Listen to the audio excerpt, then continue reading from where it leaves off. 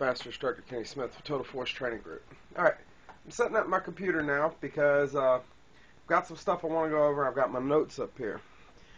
In light of the Boston Marathon bombing, I thought it pertinent. You know, there's plenty of videos out there just on how to treat various injuries, but it shows yet again terrorism has come to the United States. I mean, it's one of those that's never really going to go away, so we need to be able to deal with it. But one of the big things that I see is a lot of guys, not just guys, but people teaching trauma medicine, look more for the gunshot injury side of things, and that makes perfect sense. I mean, think about it. When we go to most people go to training schools, the vast majority of people go to gun schools. So if you're playing with guns, someone's eventually going to get shot, be it in class or for real. Either way, it still hurts. But we're going to look at some of the stuff that might be going on in the event of an explosion, much like Boston. Now, I'm going to go ahead and be the first to say, I can't tell you how to treat a lot of this, but I have a feeling that somebody somewhere that sees this will. So I hope that to be the case, and I'm going to try and put some stuff out, and I'm going to try and get in touch with some people that can help me with that. No guarantees on that, but I'm working on it. First, we need to talk about two different types of explosions you'll see. There will either be a detonation, which involves a high explosive, or a deflagration, which is a low-order explosive. A high explosive is, I want to say it's a detonation velocity of greater than 2,700 meters a second, or feet per second. I'm checking up on that right now. Detonation, explosive velocity ranging from 3 to 9 kilometers a second. So, alright, obviously that's pretty quick. That's det cord, composition B, C4, TNT, stuff like that, Emulex. There's all kinds of high explosives out there. Deflagration is a lower velocity combustion or explosion, and that you see in black powder, smokeless powder, things like that. Some other compounds. But nevertheless, what we're most likely to see is a low-order detonation, which is a deflagration. So, anyway, and the reason for that is it's easier to obtain. All right, but this actually has less to do with the explosives themselves and more to do with the injuries. But that being said, obviously, all of these injuries will be multiple times worse and more of them with a high-order detonation. And the reason for that, obviously, more detonation velocity, more gas generated quicker, more pressure equals more fun when it gets angry. So, primary injuries are typically caused by overpressure or shock wave. Those typically affect the parts of the body that are filled with gas or air. So you see a lot of lung injuries, a lot of gastrointestinal injuries. Blast lung, which I'm not mistaken is a form of collapsed lung. But anyway, you see a lot of hemothoraces, pneumothoraces, pneumothorax. We know how to treat. That's why that needle's in your trauma kit. If it's not, not everybody needs the needle. It does require advanced training to learn how to do that. And you won't practice it on anybody because it's too dangerous. Very, very dangerous. Pneumothorax is the lung filling up with air. Hemothorax is basically the lung filling up with blood, or the thorax itself, not necessarily the lung. But you get and basically those two put pressure on the lungs and reduce their capacity. Now, I'm not a doctor, so this is just kind of roughly throwing it out there. Another type of shock type injury you'll see is a pulmonary contusion, bleeding, swelling in the alveoli, and blood vessels within the lungs. Not to mention concussion and traumatic brain injury. These are your primary blast injuries. These are typically caused by the shock wave and the overpressure. So if you have a detonation inside a structure, you're going to see a lot more of these. Obviously, thermobarics work so well inside structures because it's increased blast. They don't work so well in open spaces, but we see a lot of things there. All right, secondary injuries are fragmentation. We know how to deal with fragmentation. That is treated the same as bullets. Okay. We don't need to go too much in there. That's a propelled object. Fragmentation can be from the device itself, or it could be spall. Think the glass. Glass blows out. That's going to penetrate too. Another thing that would be spall. Maybe like you're standing. The scene in Black Hawk Down when the RPG hits the wall.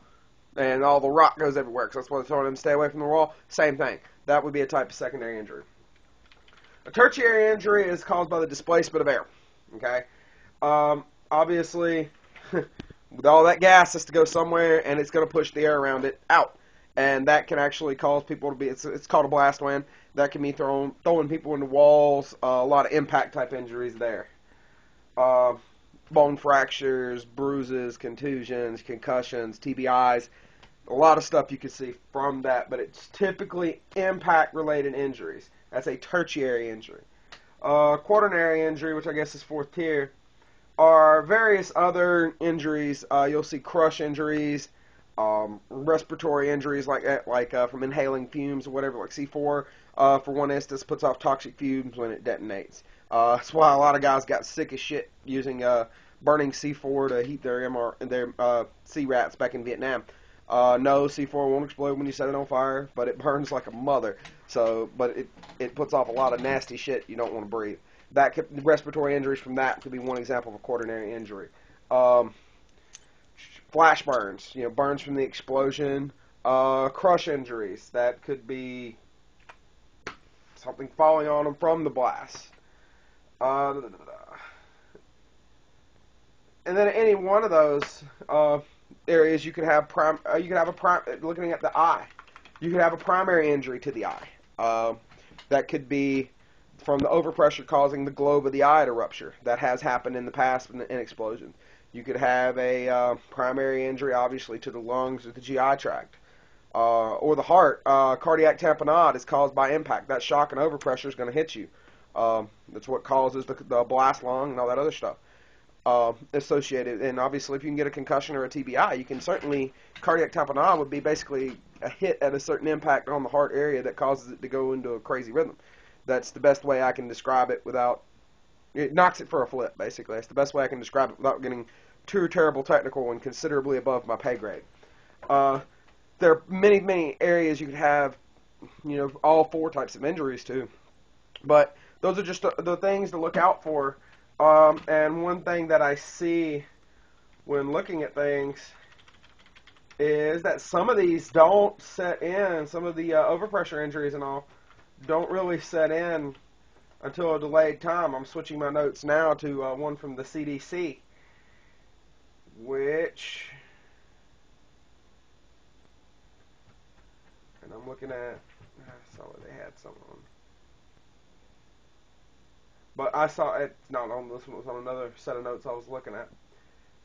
But anyway, one thing I saw was it's not uncommon to have people not respond to having symptoms of some of these injuries for up to 48 hours.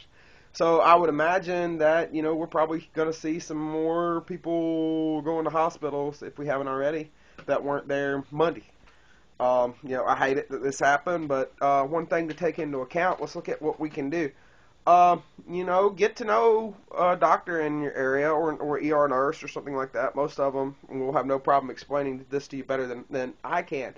I went to several courses, free courses at local hospital dealing with some of this stuff. Your hospital may put some of that together as well. If they do, you should certainly take advantage of it. What could we treat as an individual the easiest?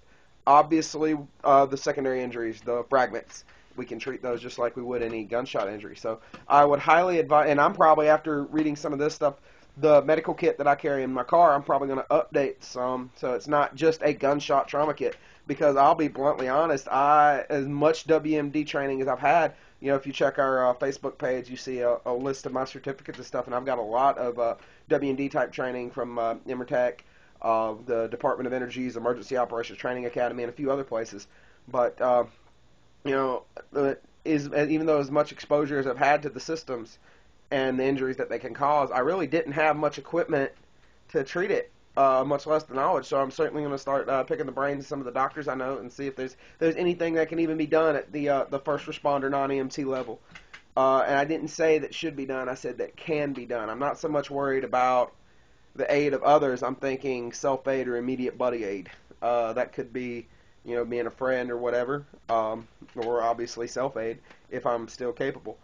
But that's just something I would think about. But if you're not carrying medical kit, The Boston Marathon bombing shows that this can happen anywhere. I would certainly and highly, very strongly advise you carrying medical kit. So, this hasn't been the best video I've made, I'm sure, but, I wanted to make sure I have my notes there so I didn't, get too scatterbrained and confuse people. We're going to go over this one more time. A primary injury is typically caused by the blast. Typically affects the eyes, the ears, a lot of ear damage, a lot of inner ear damage from blast effects. I forgot that earlier. It's going to affect the ears, the eyes, the respiratory tract, the gas-filled inert, well, not really the inert, but the gas-filled type of organs, which would be the gastrointestinal tract, the lungs. Obviously, the eye is a big one. In any blast injury can also cause ruptured organs of anywhere, but those are the ones most commonly affected. Secondary effects can be anywhere. Those are fragmentation injuries that can be treated, obviously, the same way we treat a gunshot wound or a knife wound. Okay. A tertiary injury is and I lost my train of thought there. That's blast wind. That's impact type injuries, being thrown, things like that. You've been thrown into a wall. You see a lot of bone fractures. CDC says any body part may affected. Closing up and brain injury, fracture, and traumatic amputation. So there you go. Blast wind, a lot of impact stuff. Same thing that can happen when you get took down and you're fighting on the ground. So I don't like fighting on the ground if I can help it. And a quaternary is obviously any other injury that could be burns. CDC lists burns, crush injury, closing up, brain injury, asthma, COPD, other breathing problems from dust, smoke, toxic fumes, angina, hyperglycemia, and hypertension. So there's a lot of different things that could be a quaternary injury, but basically it's any other injury that's not primary, secondary, or tertiary that is directly related to the blast. So keep those in mind. I would strongly suggest you do some more research on that, preferably by somebody who knows more about this shit than I do. But just figured I'd throw that out there and get some discussion going. All right, y'all stay in the fight, stay safe, and keep people of Boston in your prayers.